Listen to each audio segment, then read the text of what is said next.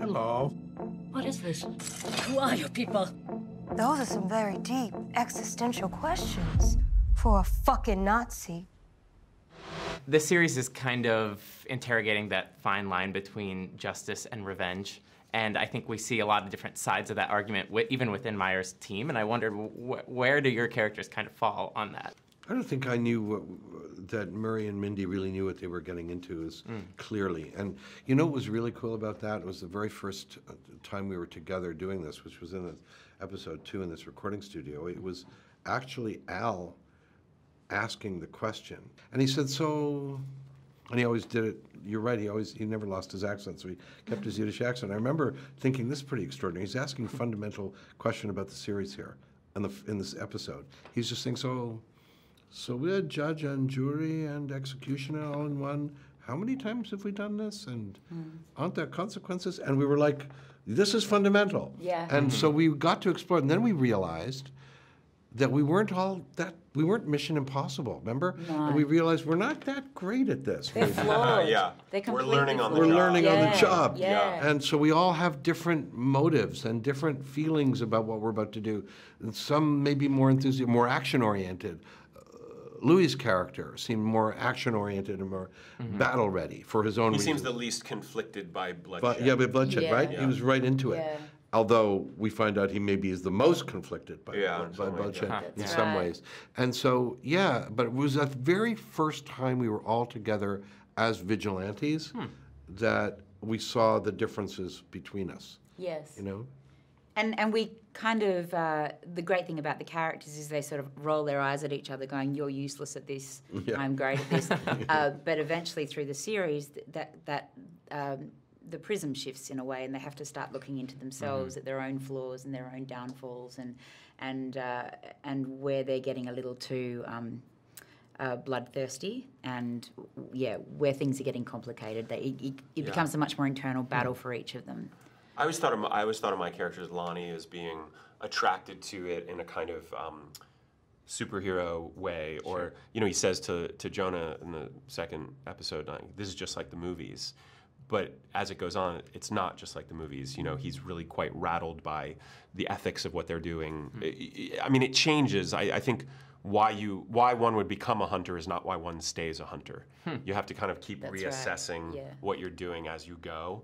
And the more blood that's spilled, the more those questions become quite pressing and hard to answer. My character, by the end of the series, stands in a different place. But I would say she's firmly on the side of justice, and like justice being a very black and white concept for her. Yeah, you know exactly where you're going. Yeah. Well, I suppose on the complete flip side of that is my character. So it's hard to get quite as separate as our characters are. This is true. Yeah, we're about as separate as it goes. He's obviously not interested in justice whatsoever. He's just more interested in playing with people and exerting his power.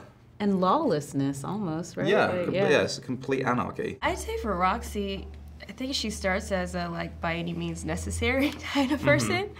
But the deeper she gets into it and actually is doing the torturing and the killing and all of that, she starts to question that. So she starts out pretty clear, and then there's a question. I don't know that there's an answer for her, honestly. And I don't know that there's an answer for any of the characters. I think the show is presenting a question, and it does not have an answer to where that line is between revenge and justice. I do think there is a cost to vengeance. That's the argument right there. I think Joe's being a professional killer, from being a former soldier, and has been fighting that kind of that dilemma, the righteousness of killing people, and somehow has justified it for a while. But I think his past will catch up to him eventually. And Mindy, I mean, especially knowing she has a family, and I feel like she has a very different perspective on things. I feel that there's this huge struggle about, knowing somewhere in myself, Mindy, that the way forward is forgiveness. On the other hand, it's unforgivable to me what happened. So I think there's always that conflict in me. You know, at the moment I'm proceeding with the revenge, but I don't think it's uncomplicated at all. Right. But Mindy certainly is the voice of reason for Jonah not joining the group. Oh yeah, just because, dead you set know, opposed to it. I don't want another baby to be harmed. Right. We're a lockpicker, spy, soldier, master of disguise, Showtime. and 2 weapons experts. We would bring God's justice. There's so much superhero and comic book imagery in this. If your characters could have a superpower that represented them, what do you think it would be? It would just be to be able to control people's minds, right? It would be to have complete dominion over other people, to influence them, I suppose. Mine is a version of that. Oh, really? So maybe Yeah, we're something closer like, because than- I'm feeling like she would want Wow. to compel people to speak the truth, and that's a form of mind control. Interesting. It's an interesting thing, I think, being black in America, especially at this time, and about the invisibility of black people up until this point, how like white people didn't see black people until a certain period in time, really. In the 70s, there was an opportunity for black people to say, I'm black and I'm proud, you know, I'm beautiful, my hair is beautiful, my skin is beautiful. So I think she would maybe like play with invisibility.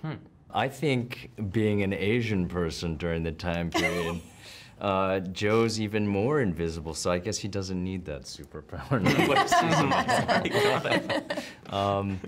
Gosh, I think if he could teleport to another planet, yeah, and be he's a very lonely character. Yeah. That one for Mindy? If I have a superpower, it might be an attempt at understanding the other side, understanding compassion. It's a moral superpower. It comes from, and it's a dangerous one, and it's the righteousness of victims, who believe that they have a carte blanche on justice, and you don't, but you can, and victimization, especially if you believe, you know, your Holocaust is more important than anybody else's. Your catastrophe is more important. That can lead you to morally questionable acts. It's a superpower that's a dangerous one. Moral superpower, moral superiority. Huh.